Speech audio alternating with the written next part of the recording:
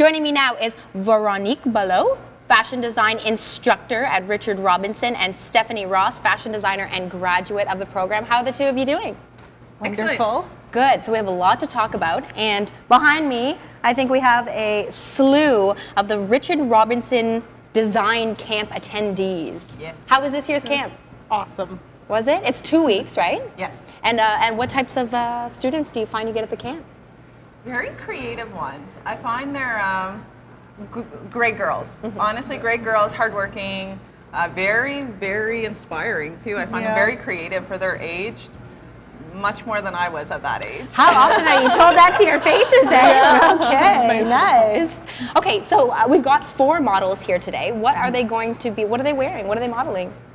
They're modeling each a piece that they made during the summer camp the past 2 weeks. So you actually get to design a piece of clothing during that 2 weeks. Yeah. Isn't it difficult to bring a concept to fruition just in 2 short weeks? Well, we give them the option. We give them the project that they're going to have to do, but they get to choose their own fabrics. They get to choose their size, the way they want to stylize them. So I mean, they have a few options. We kind of guide them, but all in all, I mean, it's a learning experience, and we show them how to pick patterns and stuff for at home. After that, they'll be able to do more work at home individually. And okay, let's take a look at our first gal.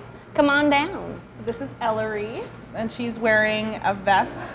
It was the first project that we did. It's a little unfitted vest, and they had the option to do a lace-up on the back as well.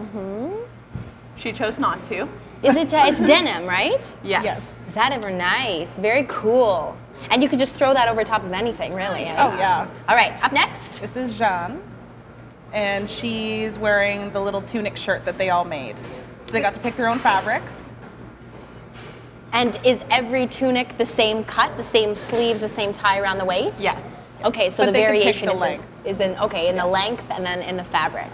Okay, They choose a fabric, and they can easily switch out the belt, put a little leather belt, some accessories, so each one of them can style it a little bit different, but at least the concept is all the same. Oh, that's nice. Very nice. Thank you, my It's dear. definitely a wearable project, which is nice. Yes, for sure. And It must be the skirt. Hannah. Yes, this is the skirt that they made.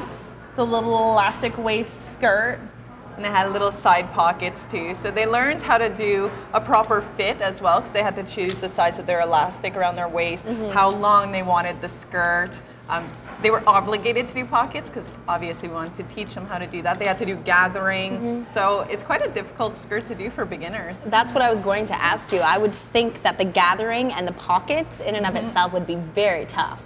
But as you can see, they did a fabulous job, and again, very wearable. And now that's what we wanted to do, is create something with them that at least they'll want to wear. Really trendy. nice. And who have we got last? Last we have Maya, and she's wearing 2 things we did. We taught them how to take an old t-shirt and deconstruct it and make something fun. So this would be a good project for when they're back home, and she's also wearing her skirts she made. So, okay, so we're seeing the same gathering, same pockets, but a little bit of a longer skirt. A little bit longer, different fabric. Can you show the back of your shirt? They also did a pretty Maya cool taught weave. us how to do this. Really? Yes. She taught you? Yeah. So no wonder you said inspiring. How often is it that you get a student that actually teaches you a thing or two? Absolutely. Is that ever neat? I'm a big fan of cutout if it's done tastefully. Oh yeah, And they all did something different. Is that ever nice? I'm not gonna lie, I went home and pretty much did that to all my t-shirts. To all of them, yesterday. right? And it's a lot of them. Really neat the way we spin around just once more. Sorry, the way that you've cut out between the owl eyes. It's a wolf, but it looks like an owl. Oh, That's is what it? we've all been saying that. Her wolf transformed into an owl. Oh, it definitely is a wolf, as you can see in the front. But we all said it.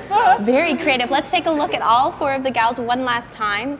Again, each one of these models wearing a piece that they designed, and I guess they sewed them, right? Yeah, Oh, they did everything. They cut their fabric, they pressed their fabric. Pressing is probably their favorite part. Of course. Oh yeah. Oh, sarcastically, I was like, I don't know, I don't really care. So we're going to talk more about what pressing is a little bit later in the show. The girls from Richard Robinson aren't going anywhere. We'll team back up with them in about 15 minutes time.